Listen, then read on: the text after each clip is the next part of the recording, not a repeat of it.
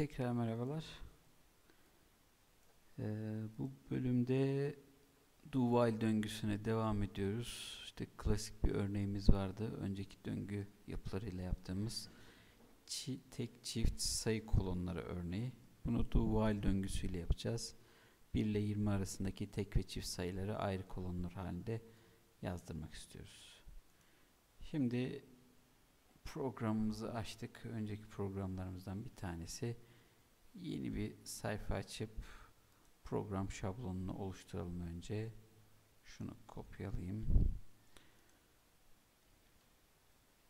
Evet, sayıcı kalacak. Şurayı da iptal edelim. Sonra buraya program açıklamasını ekleyelim. Şöyle bir açıklama vardı. Bunu ekledik. Çift sayıları ayrı kolonlar halinde yazdırmak istiyoruz. Bu kalsın sayıcı bir. Öncelikle bir başlıkları yazdıralım. Printf.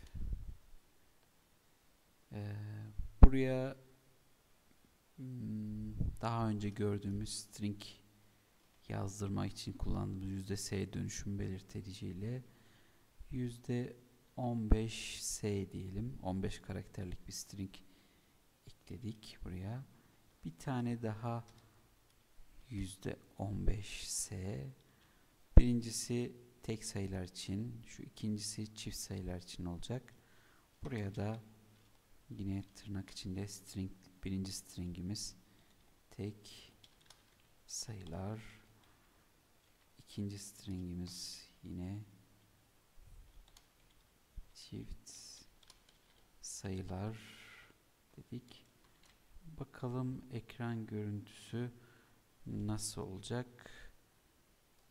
Önce çalıştırırken kaydedelim. Desktop'a kaydetsin.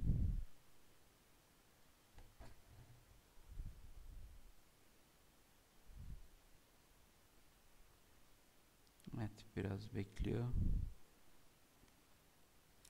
Evet, tek sayılar, çift sayılar dedi. Güzel. Tabii bir de alt satıra geçsin. Şöyle diyelim. Tekrar çalıştırdığımızda tek sayılar, çift sayılar. Ve bu tek sayılar, çift sayıların altına da yine şöyle tirelerimizi benzer şekilde buraya da tirelerimizi ekleyelim. Ve bu haliyle bakalım. Tamam. Tek sayıları buraya, çift sayıları da buraya yazacağız. Peki şimdi while döngüsüyle bu tek ve çift sayıları belirleyebiliriz. Do while döngüsüyle yapacaktık. Do parantez açıyorduk. Sonra parantezin sonuna while döngüsü ve içine gerekli olan şartımızı sayıcı küçük eşit 20 diyorduk. Sayıcıyı birden başlattık yukarıda.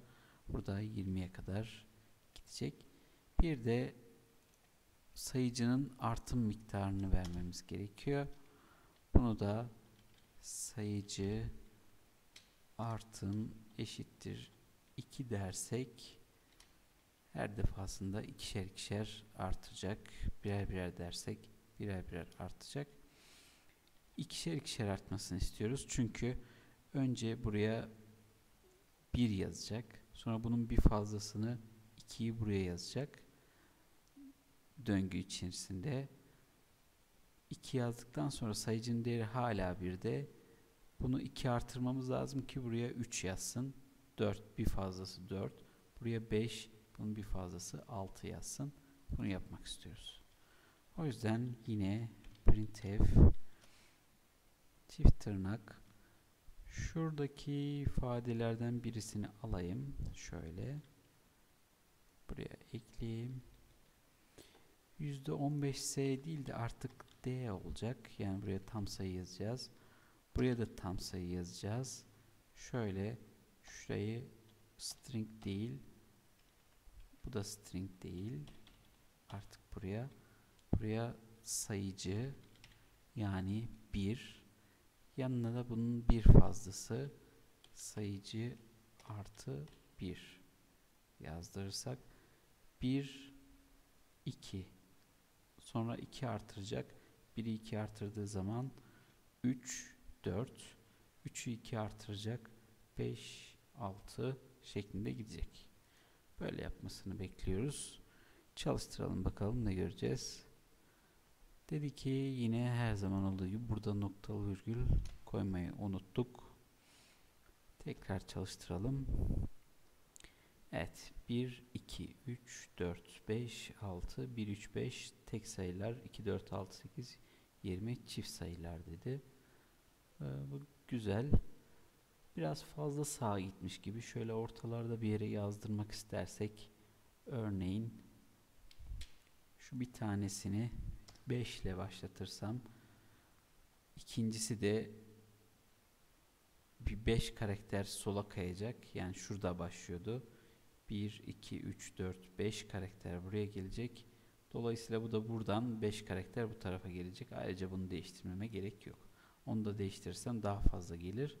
Tekrar çalıştıralım. Evet, biraz fazla geldi. 5 değil de bu durumda bunu 10 yaparsak düzelebilir. Tekrar düzeldi. Evet.